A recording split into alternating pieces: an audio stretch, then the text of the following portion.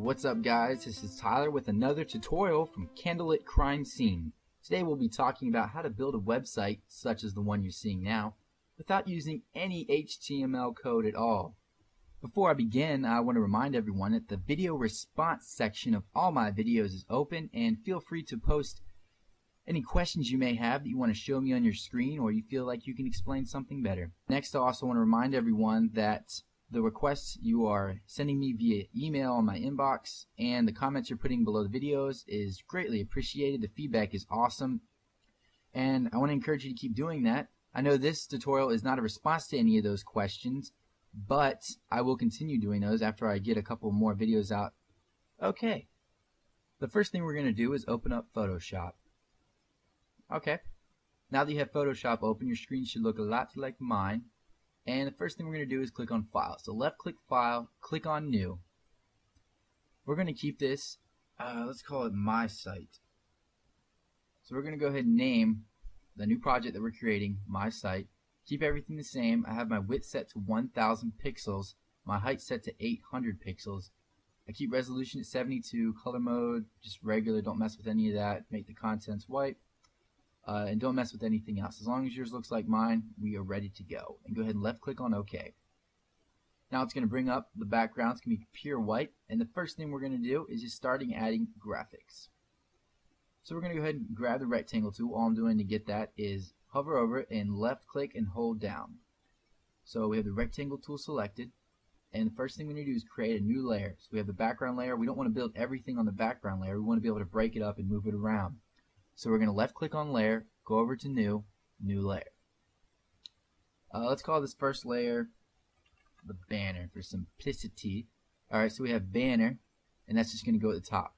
And we're going to organize this so you will not get too lost, because we're going to have several different layers before this project is over, and you don't want to forget which ones are which and start turning things off and getting confused. So we're going to title everything. This one's going to be banner, and the first thing we're going to do is choose our color over here in the color picker. It starts off being white, and we don't want that, so we're going to left click. We're going to choose just a blue. Let's see. We'll choose a blue like this. If you want to get this exact color, you can try to whatever, get close to it by doing exactly what I did, or you can type in the 6-carat color code. Right beside the pound key is 0070 lowercase d7. If you want the exact color that I'm using. I'm going to go ahead and left click OK, and I'm simply going to go up here, left click, hold it down, and drag to the width. If you'll notice, I'm going a little bit wider than the background, and the reason for that is we want it to run off, so we get, I'll show you back on the website, we want it to go all the way across, and I'll show you exactly how we do that a little bit later. So for now, we're just going to have it right here, the 800 pixels wide. We're going to style that up just a little bit. So if you go over here to the banner layer and double click on that, double click left, we're going to add a simple Bevel and Emboss. Go ahead and left click on Bevel and Emboss so it'll bring up the different properties. We're going to go for down. Next we're going to add a drop shadow. So go ahead and left click the checkbox on that, and you'll see it adds a simple drop shadow. We're not going to go too much into detail with this. We're going to keep it at 5 pixels away from it, and 0% spread and all that. The only thing we're going to change is the angle. You can either type it in over here, or you can click, left click, and drag. You can move it around. I'm going to bring it just to 90 so it's coming straight down. Just makes it a little bit easier to edit later. Alright, so now that we have that, we're going to left click. Next thing we need to do is add a new layer. So left click on layer, go to new layer. And for this layer, we're going to call it our nav bar. Alright, so now we have a blank layer, our nav bar. I'm actually going to left click over here and drag it below the banner, so the organization over here on my layers channel will sort of look similar to what I'm doing out here on the stage itself. Just gives me an idea, because I know the banner's going to be at top, the nav bar will be below it. What I'm going to do, over here, I'm going to have the rounded rectangle tool selected. Again, hold down left click and release. So now you have the rounded rectangle tool. We'll go ahead and keep our radius at 10 pixels, the mode normal and all that. If you hold down left click and then just drag it across, you're going to see this little purple line appear. And if you don't see that, I will show you in just a couple seconds how to get that. Okay, so now it's just going to pop up as the blue bar. So you just let go of the mouse, and there's our layer on a separate, or there's our shape on a separate layer. Okay, if you didn't see, I'll go up here and select the move tool so I can move it around. You'll notice that purple line that appeared. How to get that is to go into view. First thing I have on is snap, so it sort of jumps to it, but I'll show you. If you go hover over show and find where it says smart guides, and make sure that's checked. If it's not, go ahead and check that, and that's what's going to show you where what you're aligned with, what different shapes are related to it and how you're aligned to it.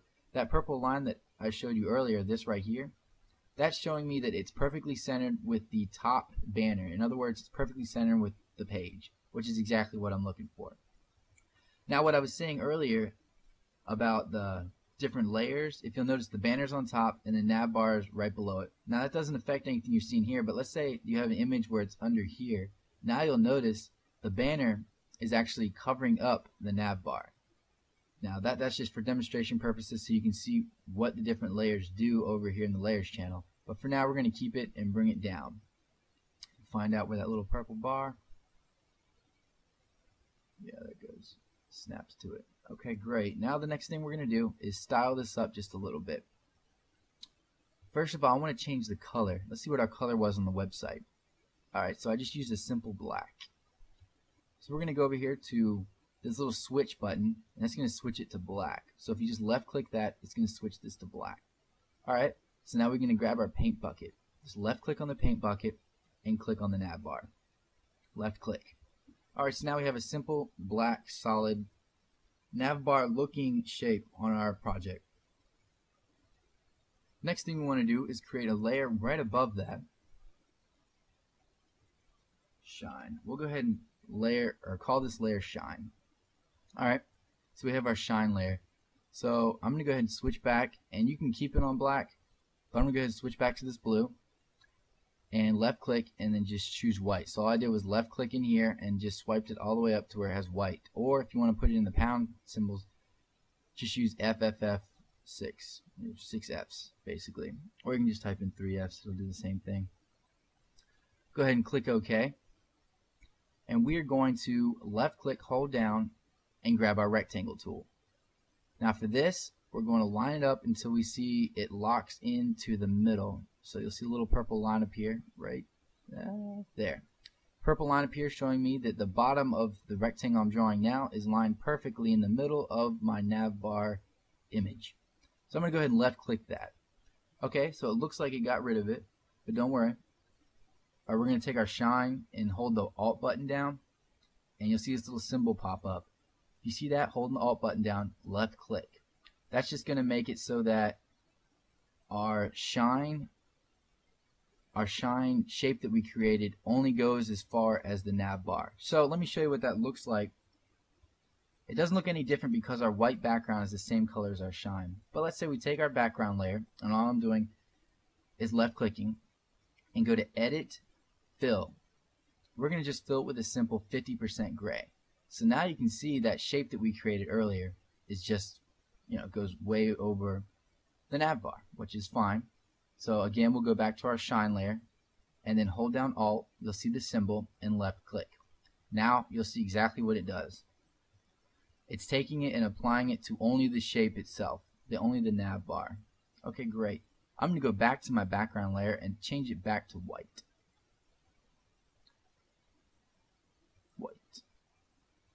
Okay, next thing I want to do is go into my nav bar. I'm going to just